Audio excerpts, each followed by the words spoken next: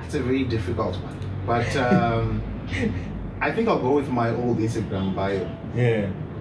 It says architect, son, brother, and friend. Yeah. What did you change it to? Because that's the one I remember. I changed it to something along the lines of lead designer. Ah, okay. From Zimbabwe's first EV facility. Ah, yeah, we'll talk about that that EV facility and your role there. What's 94 plus 4? 98. That's crazy. When I was 98. Yeah. So my father is a civil engineer. Yeah. So he's got those big drafting boards. Growing up, so you do some residential plans once in a while. Yeah. And when I got the gist of what he was doing, I remember saying to him, you know what? I don't want to be calculating stuff like you do with your calculating stuff. I just want to draw houses. Yeah. When I grow up, I just want to make houses. And it was born. So my entire life, in primary school, secondary school, I was aiming at becoming an architect. I remember quitting accounts at O level, just so I could just, focus on becoming an architect. Something I regret, by the way. If there's anyone who's trying to do business or anything, I recommend you do accounting, because that stuff comes back to bite you in the future.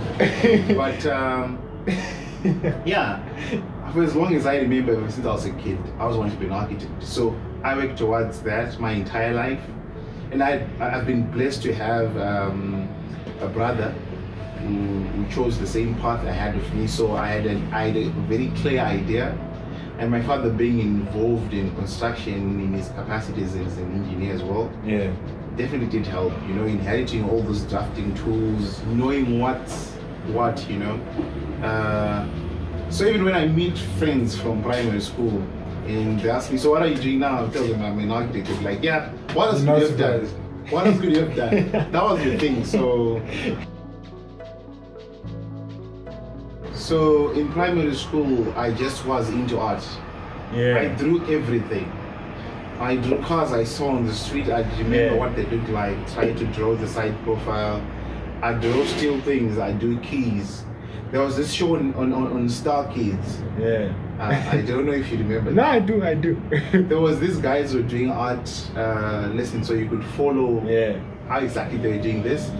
So yeah, it was mostly art in primary school. Yeah. Then as you get to secondary school, it's becoming more specific. So I took up technical graphics from Form 1 to Form 4. I tried to fight my admin to let them allow me to, get A level. They wouldn't have any of that, so I ended up doing maths in camp. To which I knew I was wasting my time doing camp, because I knew I was never going to use all that things anyway. So yeah,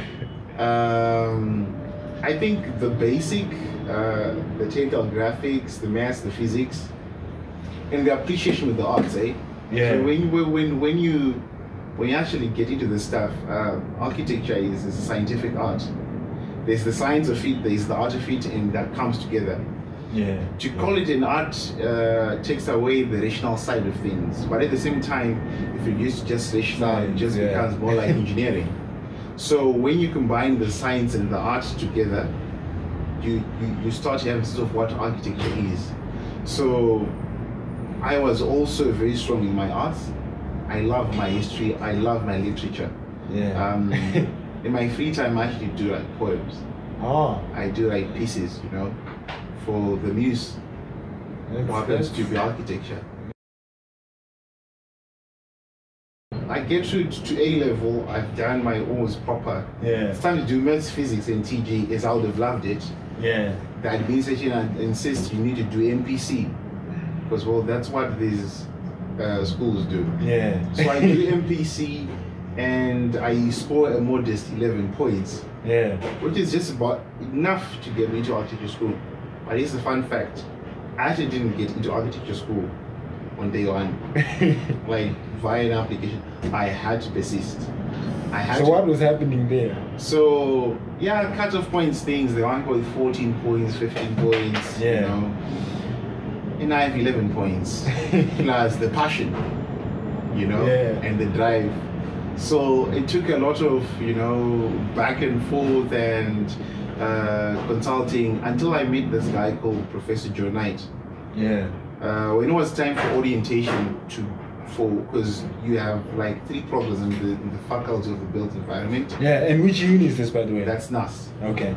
So there's quantity surveying, there's real estate, there's architecture. Yeah. So you do your orientation as a faculty. Then there's a time when you split into your different classes. Yeah. So I was in quantity surveying because I managed to sneak in through quantity surveying. When it was time for the architecture guys to go, I just sneaked in with them. For real? Yeah. I just went with the group and we had our first lecture. I know. So we go there, I'm all fired up because this is my stuff, right? I know this stuff from my brother, from my dad, growing up, it's my passion, it's my thing. And I'm really grateful Professor Knight picked up that.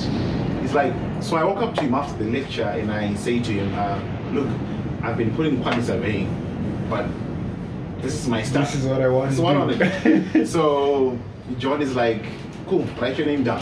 So I write my name down, my details and stuff. Monday comes, the chairman finally shows up. He knows me, by the way, because you've been trying. Yeah, I've been seeing him like 7 times already. Guero Blauayo, And he's like, Kunaka, you can join the class. If you join the class, just make sure you finish doing the paperwork in the switch before the end of the week. That's how I go into architecture school. So you're going to school with your buddies who are doing commercials, right? Yeah. They're in accounting. Those guys, they work on A4. This is like A4, right? That's a basic sheet for them. Yeah. Then for an architecture student, the basic sheet is 8 times the size. So you have 1, 2, 3, 4 times 2. That's one sheet. Okay. Right. So you have to fill up at least 12 of those manually. So imagine doing work, drawing, to fill up something that much on one project, of which you do like maybe 3 presentations per project. So that's 36 sheets. Yeah. So when you say you're doing work, what kind of work is it? Like, so you are drawing and then coming back to the sheet and filling in line by line. So it's the design process is a very interesting thing. Yeah. And it's what they're trying to teach you.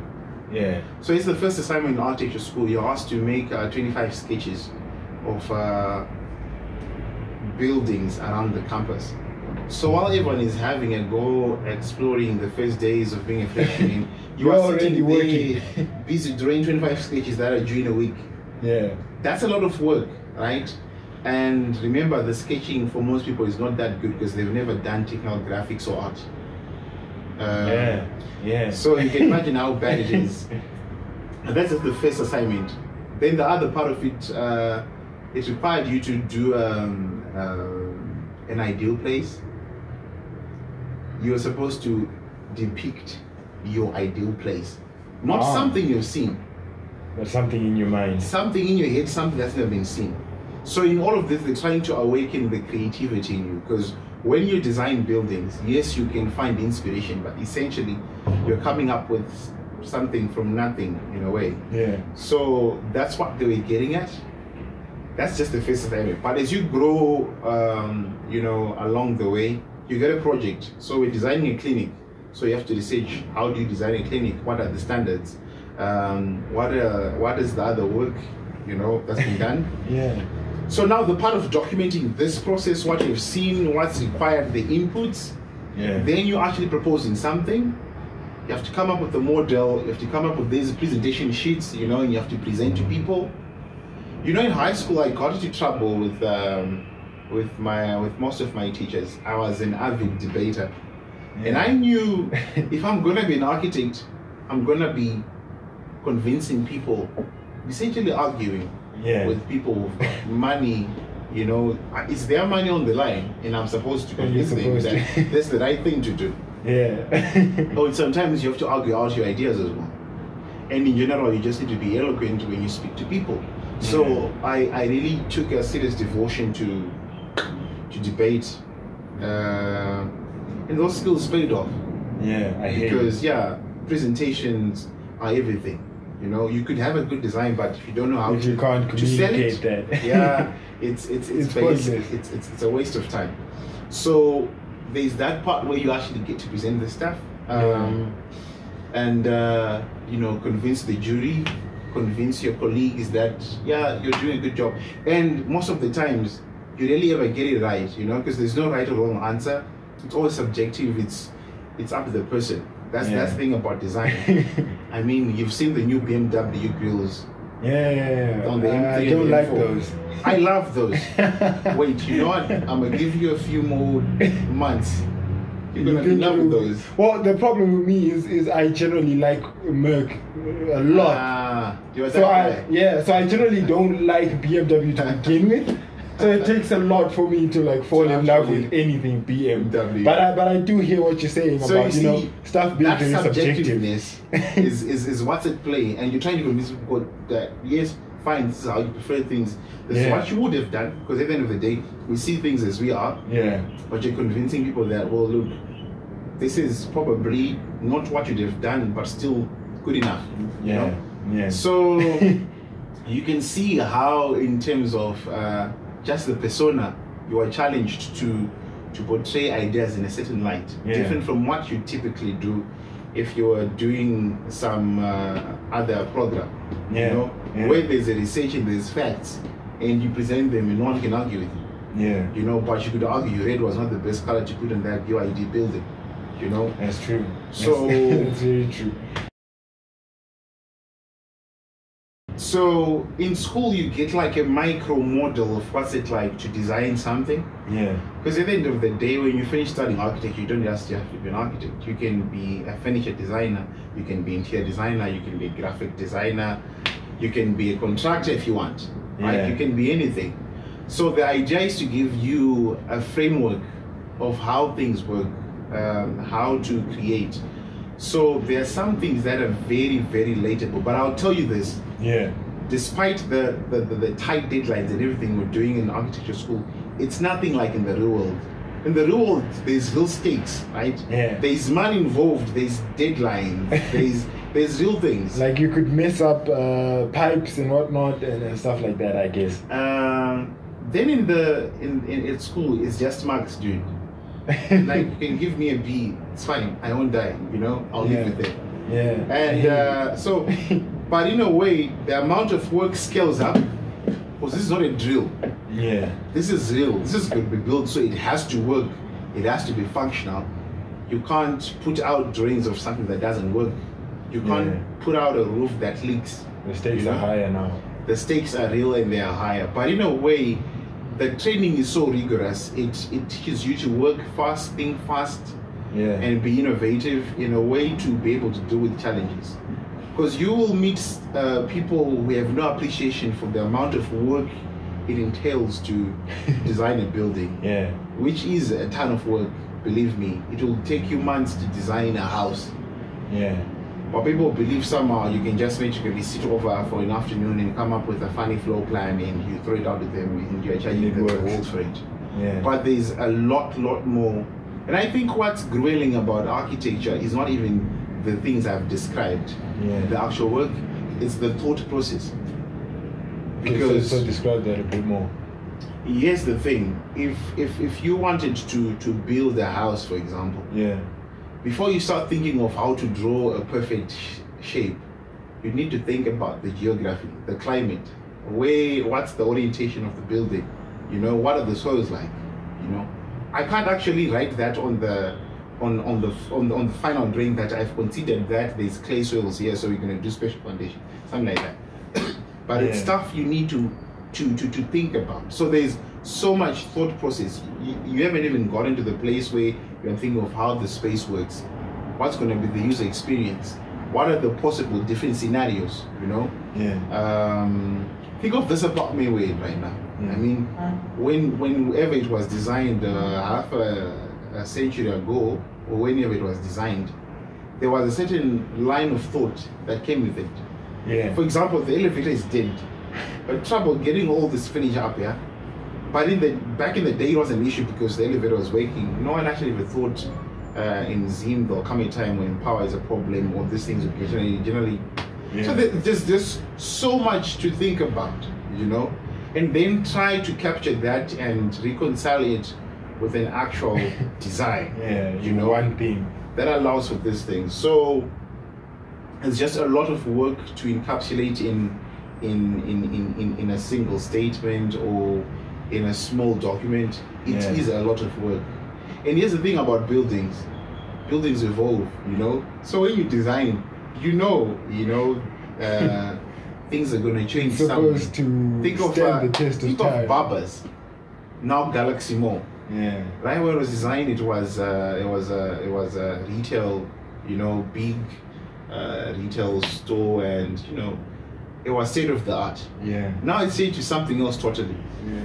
But I'm not sure the guy who designed it actually ever saw SMEs coming into the place. I don't even know if the word SMEs existed at the time. So you see the amount of responsibility that comes with it. It's just a lot of work. Yeah. So that's the thing. School is a drill, really. Teaches you the basics, but most of the stuff you learn and figure out as you go. So just now, I think I mentioned this idea of putting out sheets, like having your work on a big A1 sheet. Yeah. So as you go ahead of your studies, you move from manually doing stuff to digital. Yeah. So you're doing stuff on your computer, and to actually think you can simulate and compute a building, that's a lot of processing power. Yeah. Right? So you need a really powerful device. Now, how much does a good gaming laptop cost? Starting upwards of 1,000, right? Yeah. And softwares come every year. There's a new release, and you need to stay up to date relevant. You know, I can't even start talking about licenses. You know? I can't talk about paying 4,000 a year for a software license. But you need to stay up to date because you're in school, you're learning. When you get out in the industry, you need to be relevant. So you're trying to stay up to date with this stuff, which is hard to access, by the way. So just for starters, you see the amount of money it costs you.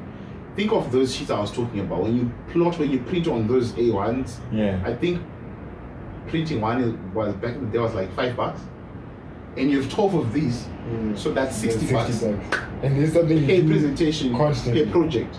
So you're spending at least somewhere in the range of 150 USD per project.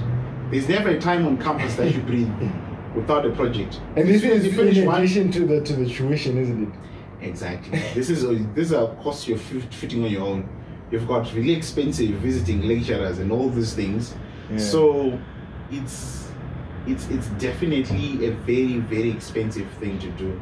So getting the right amount of resources required, you know, to actually get you to properly do your work is kind of hard.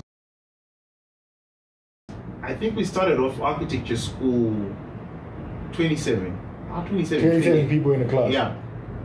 And when it was all said and done, there was just 15 of us. And I guess that's testament to what you said. It's really one of the hardest. It's never also about the numbers.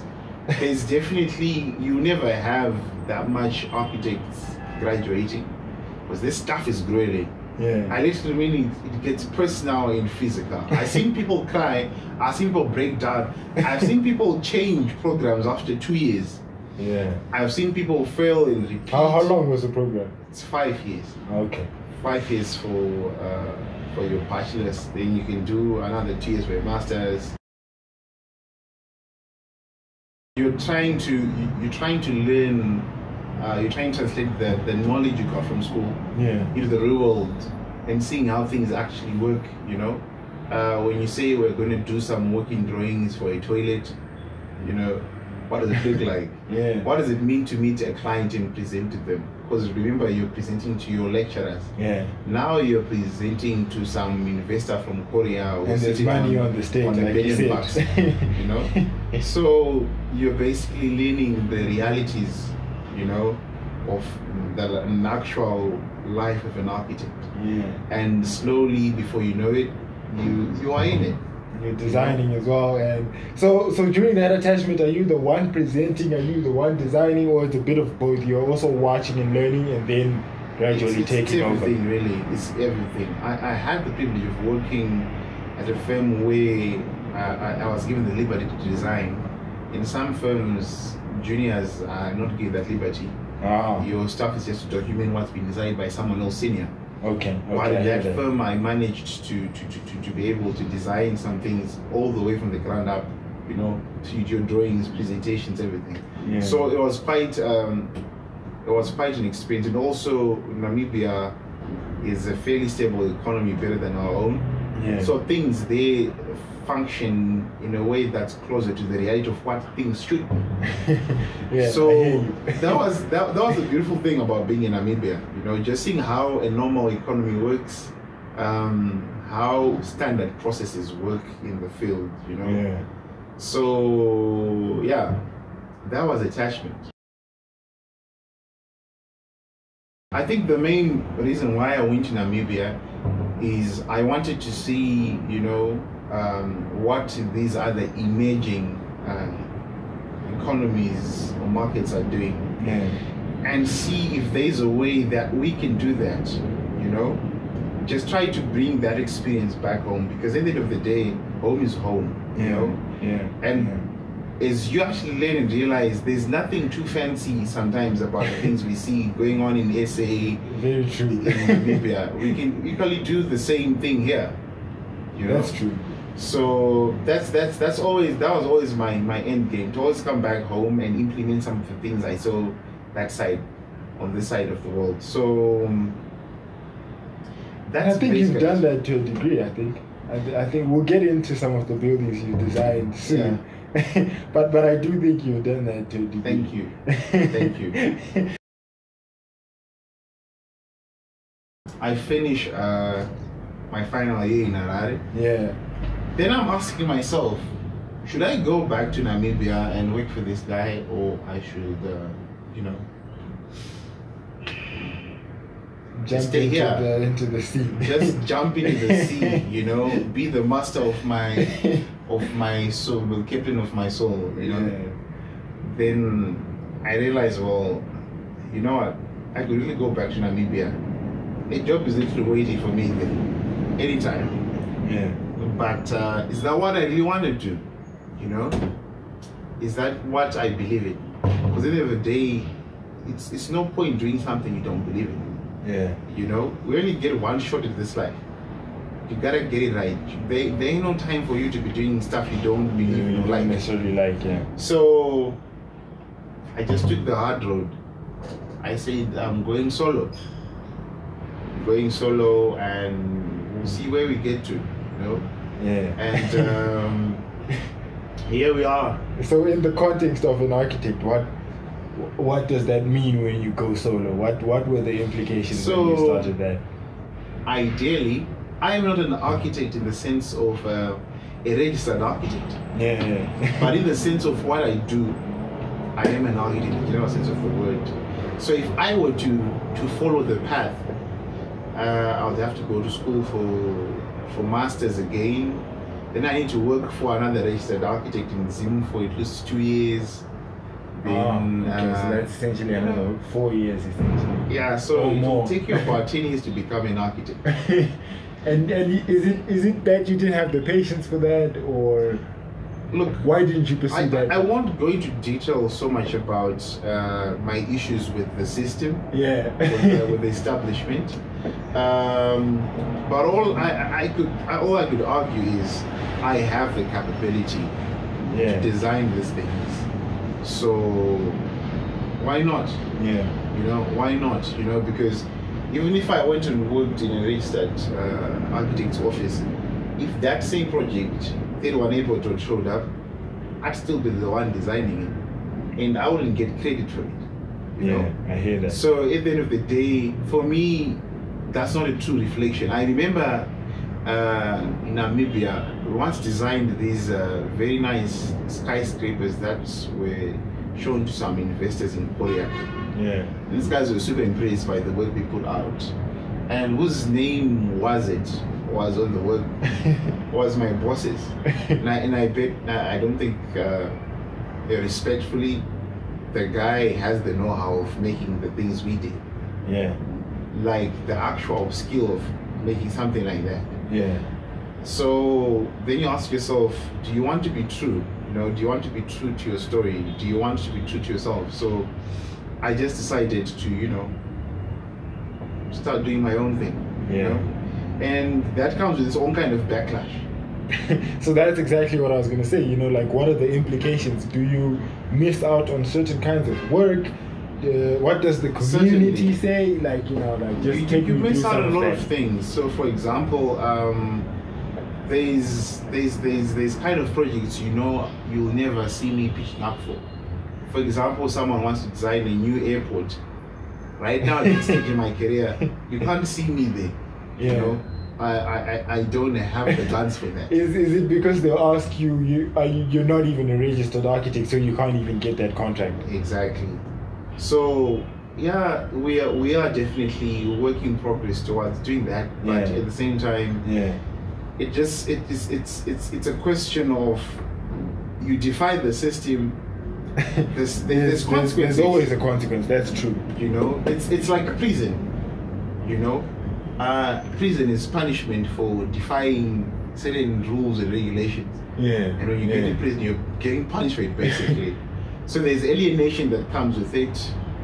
Sometimes you do get some people reach out to you, you know, and they give encouragement. They're really happy with the work you're doing. Then there's people who genuinely don't want to see you doing that. Yeah. Because they feel entitled. It's not your place to do that. I think that's the thing people need to, you know, wake up and realize. We're living in a world where no one really cares about what's on your papers. People care so much about what you can do. Yeah. You know? And gone are the days. I mean, just recently there was a graduation ceremony. I think like 4,000 people graduated or something. Yeah. And I'm just thinking, this guy is, you know, hooting in town and celebrating. I'm like, okay, cool. You're gonna come through and see the reality, you know. So it's a different ballgame altogether, you know. So you could argue and say this guy took a shortcut. Yeah. But I don't think it's about shortcuts. Yeah. As humble as I can say this, if I wasn't good at what I do, I don't think I'd have designed something like that. Yeah. So at the end of the day, it's about merit, right? Yeah. You could be entitled in a sense because you have the qualifications. But being good at being good at it is a different thing altogether. So at the end of the day, yeah, there are people who say I took the shortcut. But then again, do I need to take the long road? Is it really necessary? Yeah. Because maybe the long road was created for sinister reasons. That was the big break. That was the big break. I think that's the one project I'd always, every architect always is looking for this one project, you know, that really shows the full extent of their capabilities, a defining project that puts them on the map. On the map. So I finished school on a Thursday. Yeah. And on a Saturday, a real good friend of mine asks me if I can design this building for these guys. And yeah, I say, yeah, I can do it. So, yeah. Did you know the scope of the project at the time, or? Yeah, I got a brief. I knew only what needed to be done, and there was a whole bunch of other people who had done a lot of proposals. Yeah. But anyway, I won't get into the details of what actually happened. Yeah. All I know is the following week, I got the permission to design this building. And I just came at it with everything I had at the time, you know? Yeah. I just came and up when with was this? this? 2019, May? 2019. Yeah? Yeah. So that's the thing about architecture. We design so many things, man.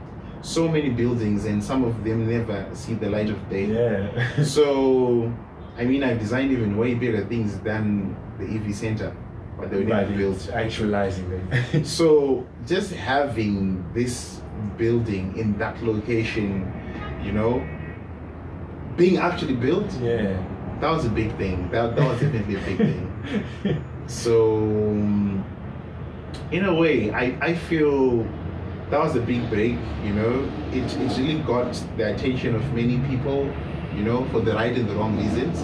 Yeah. But anyway, all publicity is good publicity, right? Yeah. So, so when you say the right reasons, let's talk about that. What does that mean? Like, is that more opportunity or just there's let's talk about people that have come to me because they've seen the work, right?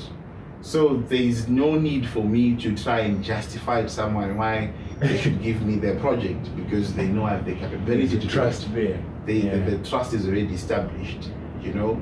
There's people you know that you are legit good at what you do because they've seen your work and they like what you've done. Yeah. So many opportunities come and you prove yourself really that, well, I say where my money is, you know, I put my way where my money is at. So yeah, I hear you. And some of the wrong reasons. The wrong reasons, again, you'll attract scrutiny from all kinds of people, you know. There was a time, I think, there was a conversation on Twitter, you know, about the opening of this thing, and with all things, it becomes political, you know.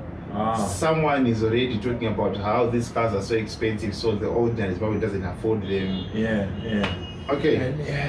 That's not the point. Exactly. I just designed a building. That's missing the point, man. So, that's crazy. Then like I mentioned before, there's some people who feel entitled that young, you know, architect like we shouldn't be doing work like that, you know. And then it also kind of exposes the thinking we have as a people. I've had so many people comment blindly. They only know I was the one designing it. People say things like, this building must have been done by people from South Africa, you know, because in Zim we don't have people who make this kind of stuff. And that's a really sad thing, man. It is, because when you think about it, that entire project was done by 100% local consultants. You know, the client is also Zimbabwean, black as we are, you know, young as we are. It was just a project that a lot of young black people collaborated on, you know, and something beautiful like that came out. So I think it's a beacon in a way of what we can be, what we can do. Exactly. And it's a pity to realize some people don't see things that way. The lighting, the signage had to be done in a certain way. The tones of the lighting as well. I think there's two options. There's the cool ones, there's the warm tones, you know, there's the different colors. So all of those things work together to just produce a simple building, you know. It's simplistic, it's minimalistic in a way, not entirely simple, but very minimalistic, straightforward, but also high-tech and modern looking. You know, I don't know how it's going to age, you know. That's the other thing about architecture. You don't know how it's going to pan out. So I just wait to see how it ages, you know. Look at it in 10 years and see how it would have aged. So that was basically the building. And also what made it special was this idea that we're doing this for electric vehicles. You know, it's the first of its kind in Zim. We're selling electric cars off the line from BYD in Zim. These are 2021 models, you know, no some funny 2009 model here, straight off the line. So it makes certain things different. There is no need to worry about exhaust fumes, you know, in that space, because it's all electric. So it was really an interesting project. So many things changing along the way, you know, some compromises, you know, we had to certain things, but I'm definitely happy with how it came out. And if you ask me if I'd do it again, absolutely. That's great to hear. I'll do it over and over again. That's great to hear. I think the interior of the building communicates that better. Because, well, there's not much you can do on the exterior with regards to your showroom except to command the attention. of course, you can do much more, like evoke feelings. I don't know. There are all kinds of feelings one will get if they see that building. Yeah. Maybe it's celebratory, maybe it's you're in awe, like, oh. Maybe it's the thing you said where someone immediately feels it was done by someone else from outside them. All those sort of things, I guess. So at the end of the day, what matters is it's a reaction. It's powerful enough to be moving someone to, think of something or say something or suggest something. Whether positive or negative, I guess. Yeah, that's true. It's the provocation to actually, that invitation to say something. But the interior does a better job at evoking moods and feelings with the lighting and the palettes we used, in the various spaces, the offices, the transition spaces, the displays, the showrooms, I think that's where the evocative feelings, or the evocative design is it where. Yeah. That's where you get to experience it. So this is a simple 4,000 square meter piece of land, and it's facing Airport Road. It's meant to be a showroom, and offices, and a workshop. So naturally, you want to keep it simple, clean and simple. You want to keep it functional. So because you're facing Airport Road, you want the display to be very visible from Airport Road. Yeah. So how do you do this? It explains the large sections of glazing, but at the same time you want to give it a light touch and a feel of high modernism. So you work with a certain palette of materials, the aluminium, the glass, the steel, and you want to keep things simple. I could go on and on and on about, the different intricacies. For example, how you have those vertical struts by the entrance on the other wall. Yeah. Would somewhat create balance to the facade because it's a very long facade. So you introduce these horizontal elements to, break down the vertical rather, to break down the horizontality because that's a very long elevation. Yeah. Excuse me. So you need to articulate it in a way that it speaks to the different functions of spaces. So you have the large sections on the showroom. You have the entrance with the canopy that's somewhat understated, which in a way is in anticipation of the double volume space you enter into when you get on the inside. Yeah. I'm not sure if you've been there, but I've passed by, but I've never actually been in the building. You should just go by, pretend to buy a car, yeah, and look around and just experience the space. So yeah, this idea that you start off, with a very low ceiling height, as soon as you get inside, boom, this double volume space. Yeah. And you see the language of the upper showroom. That was the one cool thing about Airport Road, I think it's the first display in Zim, a car showroom that has cars on an elevated level. Mostly our showrooms are just on the ground, Yeah. Rarely do you find cars propped up there. So that's the other cool thing about Airport Road. And then it's also an office space. But then here's the thing about a showroom, it's always gotta say showroom, no matter what time of the day it is. Yeah. So it has a character during the day and a very different one at night. So the lighting design, the lighting design was very, very intentional. The lights had to look a certain way.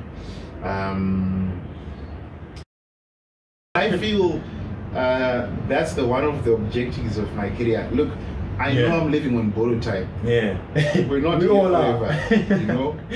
Someday this man is going to be in a grave. Yeah. And I hope to leave a trail of buildings, that stand as a testimony to what we are, what we truly are. Have you ever thought that Zimbabwe means Zimbabwe?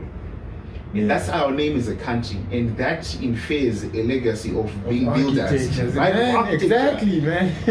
So where should people be coming to see the ingenuity and the talent and the brilliance of people who make things, who make buildings, who build houses? It should be here. We should be the ones. We should be the ones. We are the people, you know. That should be our story. You know, when I think of black architects, there's one name that stands out for me. Yeah. His name was Kunaka. God rest his soul. That man, wow, just wow. You know, I'll never have words to do justice to his name. Talk me through some of his stuff because I'm not familiar with him. Joiner City. Okay, he designed that. That's Kunaka. Wow. ZB Life Towers. Yeah. That's Kunaka. The new airport, like the Harare tower, the Harare International Airport. Yeah. That's him. Let's keep going. I think he was also involved. All the post offices that were done in Zim after independence, that was him. NAST, that was him. AU, that was him. Blayo Airport, that was him. And Blayo did the Blayo Center. He did Fidelity Life. There's a whole bunch of his buildings around here. Yeah. You know? Yeah. And this guy died at 46. Yeah, that's and right now, to this day, there is no person, dead or alive, in Zimbabwe's party's architecture who has had so much influence on the skylines of our cities like that man. Yeah. You know? So while we are busy fussing about what young people shouldn't be doing or what they can do, you know, we forget this is all a fleeting life. You don't have time. We don't have time, really. You know, we have to make the best impact we can right now. I think the conversation should move away from what people can't do to what people can do. Yeah, that's true. That's true. As cliched as that is, it's very true. Think about, I'm telling you the story of how I've had some people, you know, headbutting, you know, with me about why I designed this. Yeah. Why can't I have a conversation about what I can do? Why can't we celebrate the things we actually can do? Yeah. You know? Yeah. So when I think of this guy and I see the amount of work he's pushed out, you know, this is not even justice to the work he's done. I think there's a 4 ways more in essay. Yeah. He also did that, you know. So yeah, and construction house, that should have been him as well. Yeah. So when you think of all these buildings, you see the work the man has put out. Died at 46, you know. Yeah. You just realize how much work we have to do, how much we should be focusing on the right things. Because I feel if we're gonna go around chasing each other about what we shouldn't do, you know, we're forgetting about what we can do, which is what matters at the end of the day. No one doesn't care. No one cares for what you did not do. Yeah. You know, no one cares about what you couldn't do. Yeah. At the end of the day, what counts is what you do. What did you do? Like Maxima says, you know, what we do, you know, in this life echoes in eternity. Yeah. So that's the perspective I have. And like I said, I have an incredible vision. This country has potential to be something. I hate it when people talk about going to Dubai to see nice buildings. Yeah. When we have the people who can make, you know, things not copy what's being done in Dubai, do something unique. That's you know, true to us. To us, you know, and still do it so well. Yeah. So I'm just hoping, you know, this is a journey. I don't know what lies ahead. I really don't know what's next. Yeah. But I just pray and hope, you know, wherever I'm going to be, you know, whenever the day comes when I have to drop the pins and, you know, die, there'll be something worth, you know, living for the heritage of this country that does justice to what we are. Yeah. A legacy of stone builders. Yeah. A lot of people influence the way certain aspects of my work.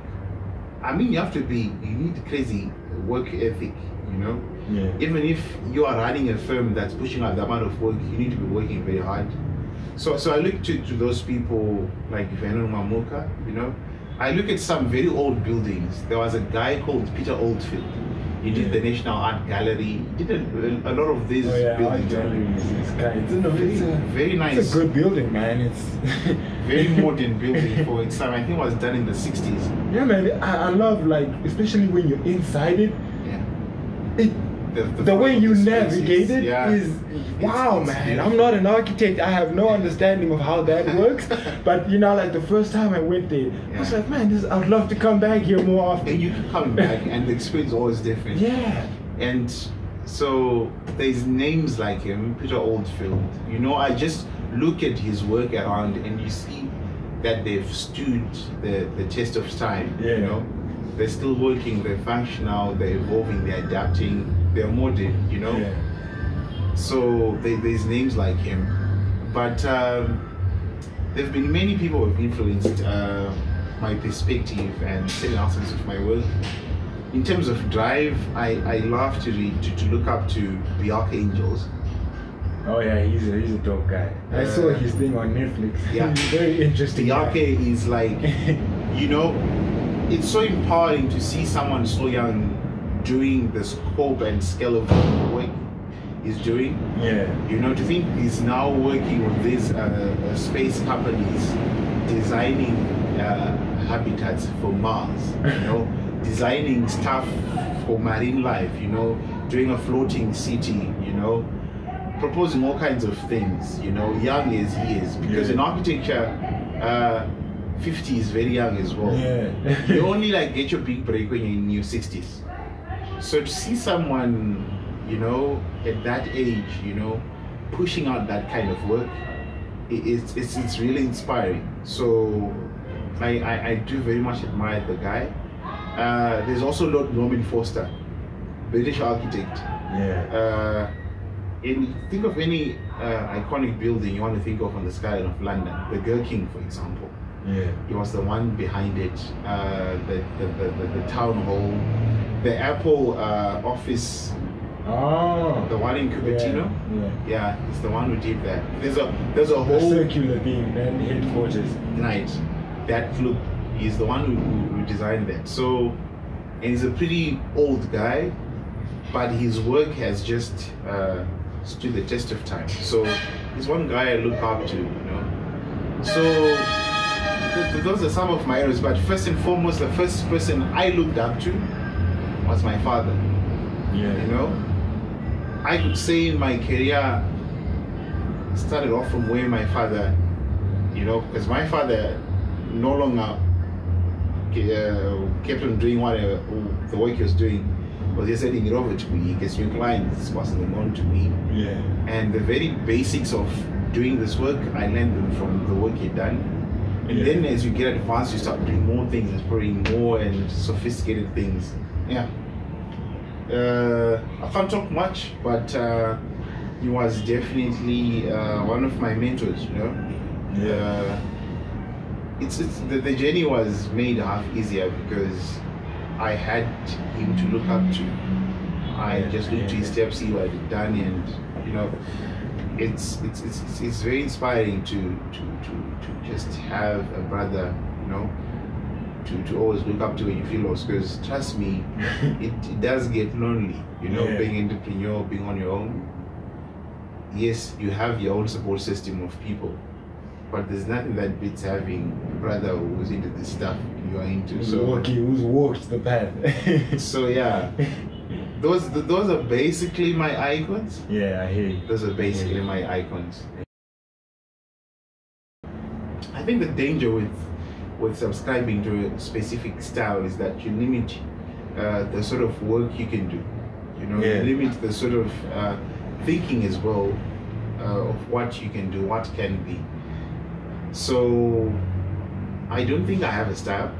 I think architecture is very best is a very responsive thing.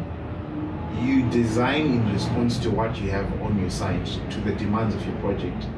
So you can't say I just do high modern stuff, so I'm gonna bring my concrete blocks in my big glass panels here because that's the style. That's the style. You know.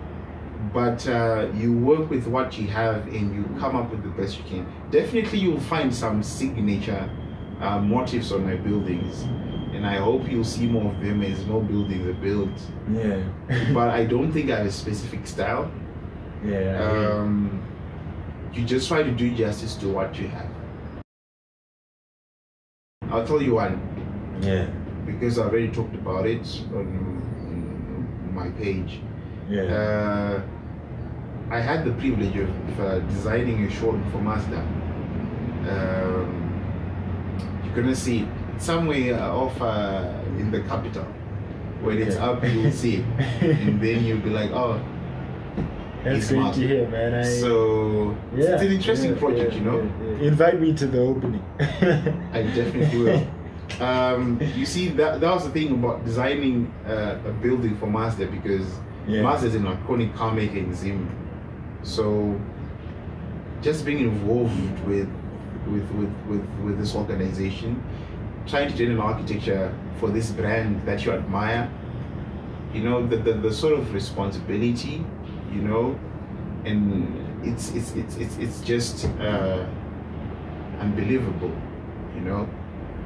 That same Mazda I used to admire as a kid, you get to create a face of their brain going forward into the future, and the cars they're gonna make and what they stand for.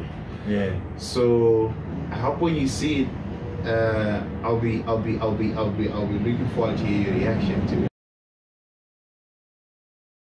You're basically the guy that sees through how projects, the designs, you know, how they're conceived, how they're executed all the way till they're there, you know, and that's basically my job, you know.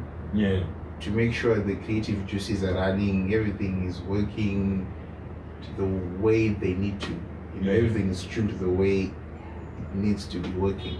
Yeah. So you're the one who's giving the creative direction. Oh, we have this house.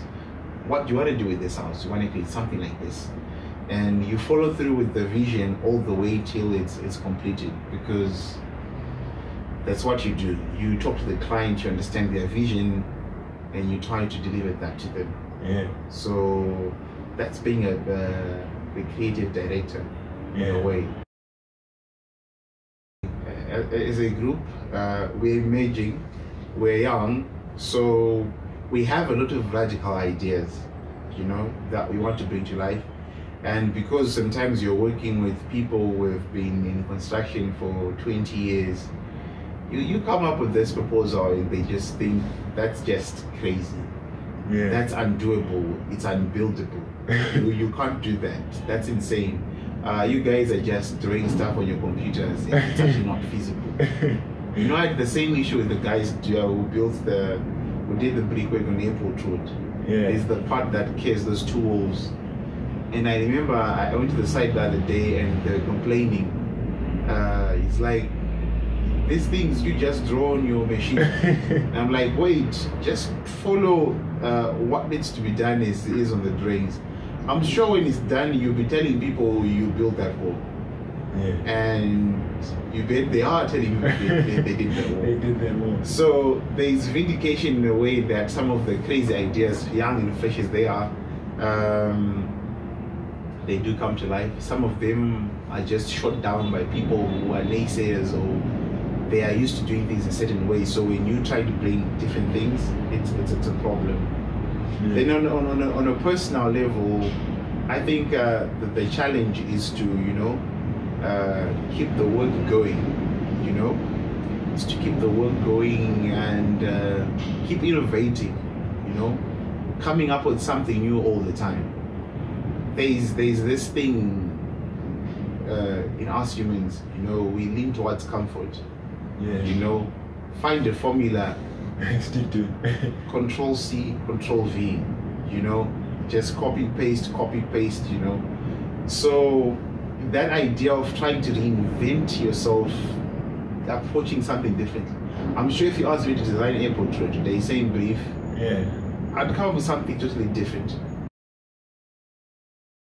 There's nothing like seeing the building, you know, versus the render I proposed 2 years ago. Yeah. You know, just seeing that, yes, that idea you had in your head on that cold winter night in May is actually valid. People can build that and it actually works. Yeah. So in a way you feel that sense of relief that, yeah, I'm not as crazy as people think after all. Yeah. You know, the stuff can be done. So in a way it gives you confidence, you know. Yeah. If I might say, it actually acts as a springboard where you leap to even more crazier things. I'm sure you'll see what the Mazda showroom looks like when it's built. It's absolutely nothing like airport road. It's different. Yeah. Definitely has some signature things, but if you look at it, you know, there's a certain sense of confidence that's projected in how the building looks, you know, from a design standpoint. So I think it's an unfortunate situation where we've been in a recession for a long time. So things are not what they used to be back in the day. We'd have cranes all over the place and have these drilling sounds of construction equipment all around us, you know. But in a way, you know, it's also an opportunity for growth, because there will always be a need for the architect, you know. Same way in ancient Egypt, we needed the architect to do the pyramids. You still need an architect to do it to this day. So in a way is that it forces you to innovate as the creative. Yeah. It's unfortunate that we are, as architects, we are trained to be creative, but when it comes to the business side of things or the practice side of things, we can't get creative as we need to. We're somewhat in this very rigid box about things you can't do, things you can't do. This is how it works, you know. How this you is how it make should money, be. how you Yeah, but you could really be, you know, getting creative with it. So in a way, yes, it's a challenge, but it's not a wall, a solid wall where it's the end of the line. You can't break through. So there definitely has to be a way that people find means of making things happen. I've seen a lot of people are going into design and build, which is like a beautiful way of ensuring that the vision that you create is seen through. Sometimes you create a very beautiful design, you create something so beautiful, but the execution is off. So when you design and build, it offers you a chance to have a certain degree of control on how the vision is achieved. So in a way, and also a lot of sub-disciplines have been coming through. I'm sure you've seen on my story, I post a lot of work from BYD Design Group. Yeah. They're also a partner. We partner with them a lot on some projects. Yeah. They are more specialized into visualization. So they don't just do visualization work for us, they also work with many other guys who are into architecture. Yeah. And their specific niche is, you know, doing visualization. So in a way, the challenges we have, they force us to innovate and think outside the box and create new things altogether. Yeah. Back in 1995, I'm sure there was no market for visualization in the profession, because technology then only allowed certain things to happen. But now 26 years later, the game has changed. There's a new technology and it's helping and it's aiding the process, and people are willing to pay for that. Yeah. So that's another market, that's an avenue that's opened up.